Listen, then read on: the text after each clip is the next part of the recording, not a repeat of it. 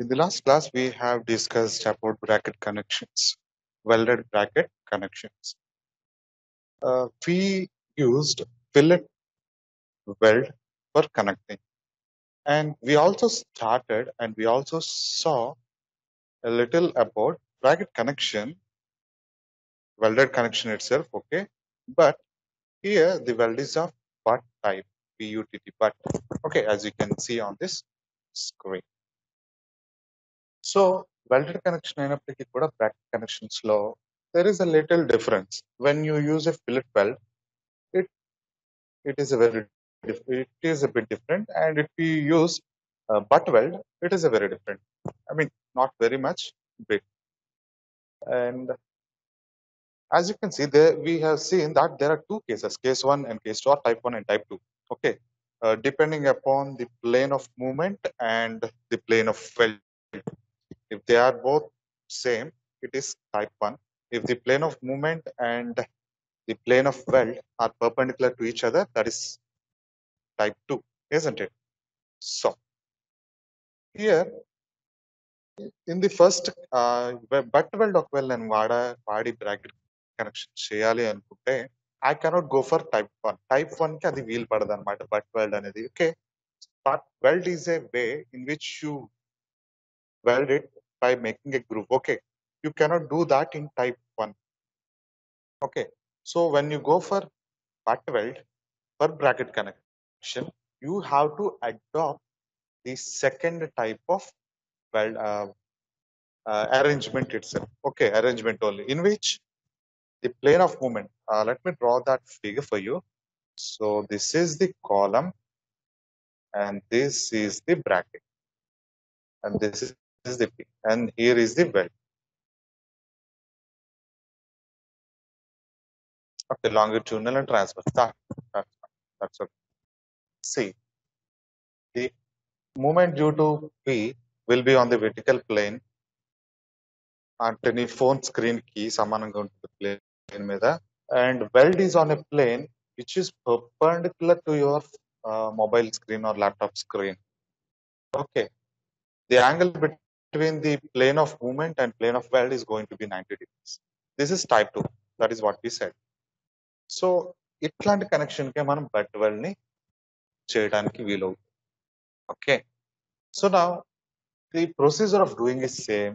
The type of stresses that are going to come are same.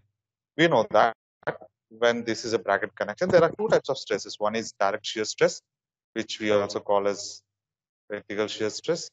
Another one is bending stress, FB. Okay, let me just clear this.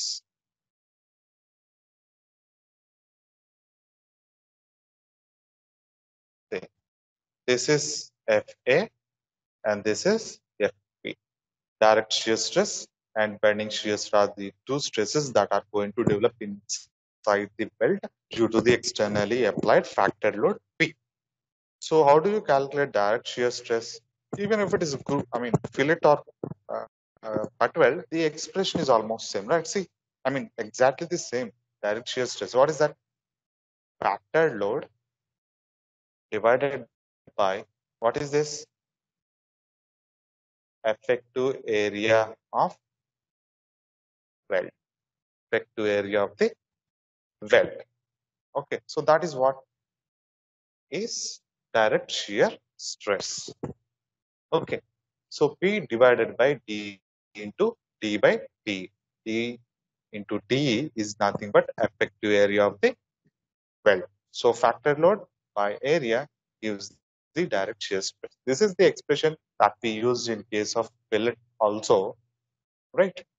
So now coming to this bending stress, FB is equals to, yes, of course, let me write this down here. The general equation is M by I is equals to FB by pi. So what is FB, guys? M by I to Y. So you know that M I by Y can be written as Z. Therefore, FB is equals to M by Z. What is M? P into E divided by Z. So movement is equals to P into E, and section modulus is equals to this. And remember, what is the section modulus? Section modulus is nothing but section modulus of the weld only. Weld only. Okay, section modulus and not the column section, not the bracket. Section modulus is just the section modulus of the weld. Okay. We have seen that the bracket connection is going to have weld in this way uh, on both sides, isn't it? So you can just find out the section modulus and this. So let me just clear this out. So you know that when these are the two stresses, we need to find the net resultant of these two stresses, right? So how do you get that? Here, there is a very big difference in case of fillet weld to butt weld. Generally, in fillet weld, Fe is equals to root over Fa square plus Fb square for type 2. For type 2. But here, as you can see, this is Fa square plus 3 into Fb square. 3 into Fb square, not 3b whole square. 3 into Fb square. So now this is the expression. So what is the value Fe indicates?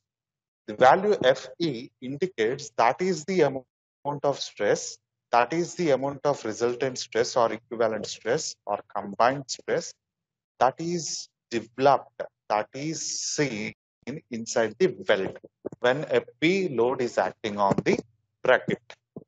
Okay.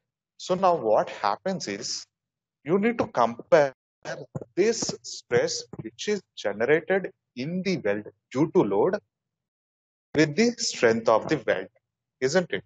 So now what is the strength of the weld? This equation, of course, this is nothing but Fu by root over 3 to gamma m double. Both are same. Fu by root 3 is nothing but Fy divided by gamma mw.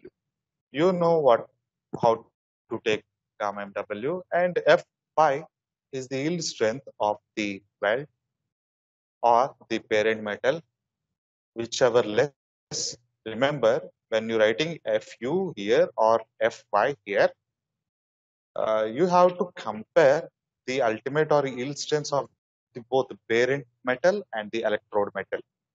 You have to take the least among these two values. Okay.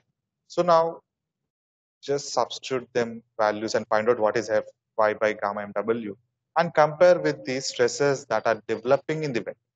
What happens if Fe is greater than, if Fe is greater than Fu by root 3 gamma mw?